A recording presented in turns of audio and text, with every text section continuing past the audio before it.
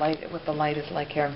Saying hello today with Catherine Myers from MassMOCA, the Massachusetts Museum of Contemporary Art, and she's showing me around on the second floor right now. And what installations are we looking at here?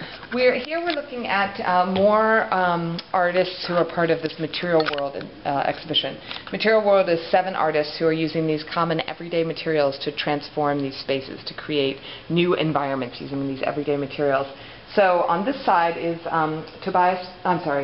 Wade Kavanaugh and Stephen Wen, who are 2 young artists who work together, and they have used paper here. And the paper is it kind of looks like it's supposed to look like, and I think it succeeds in looking like the underneath of a forest. So it's like we're underground. So these are the roots from the tree. That makes down sense. underground. And they, so it's just twisted paper, so very simple material, but to create this really dramatic underground. Yeah, very cave-like type of, And on the other side is work by an artist named Orly Genger. She has about 100 miles of rope here that has been crocheted. So she uses this rough and tough material, this rope, and then uses this very delicate craft of crocheting.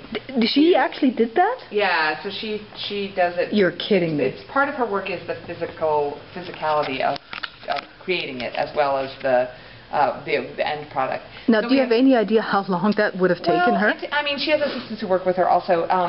I mean, it took a while, but not like years. No? No. Because, I mean, how many miles? 100 miles? 100 miles of rope that have been crocheted. And it's crocheted. Let me show you. But it's kind of like, not to say that this is easy by any stretch of the imagination, but in terms of the process of doing it, I don't know if you have ever knit, but when I was a kid and I was just learning to knit, my mother gave me really thick yarn and really big needles, and so I was able to make something kind of quickly. Yeah. So not that this didn't take a long time, but it's not like crocheting 100 miles with yarn.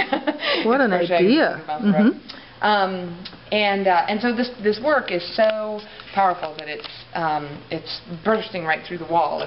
That's what I noticed. Yeah, you can sort of see how it's going through the wall. Wall of rope. Yeah.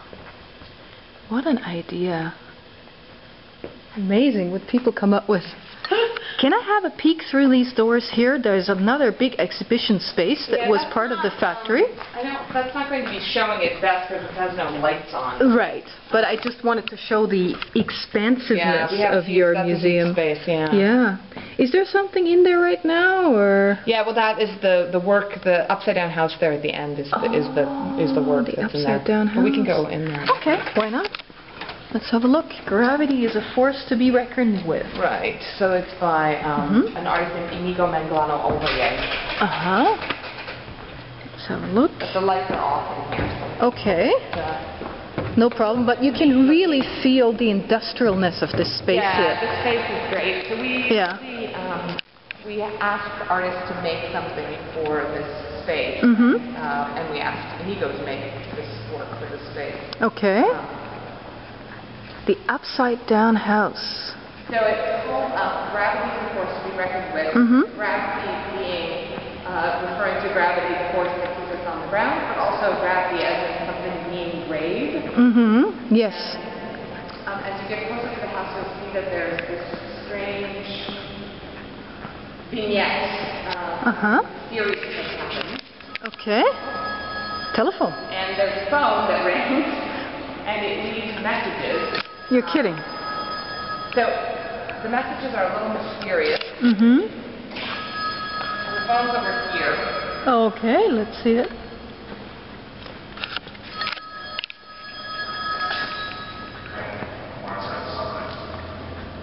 It's not just you.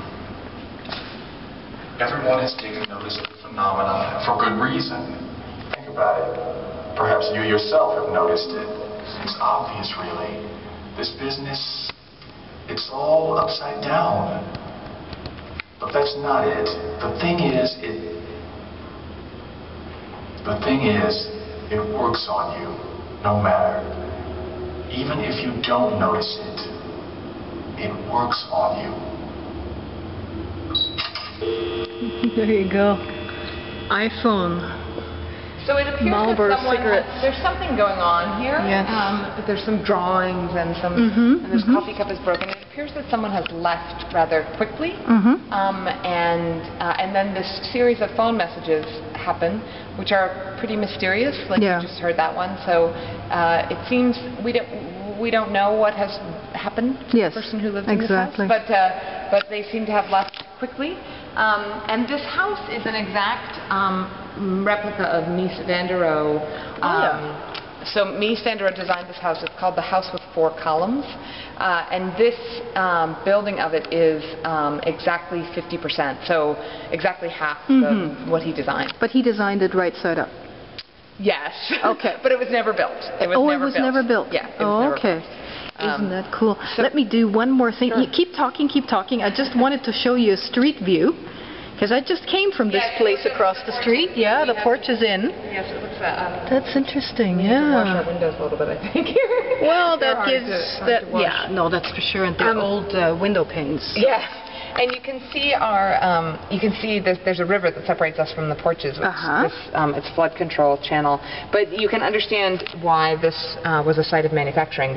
We're actually on a peninsula. So there's the river here, and there's a river on the other side. Okay.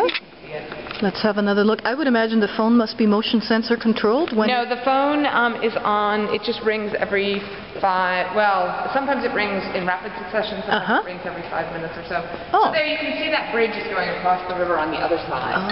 So we're on this peninsula. So this was a great place for a factory to be, because they use water power a lot.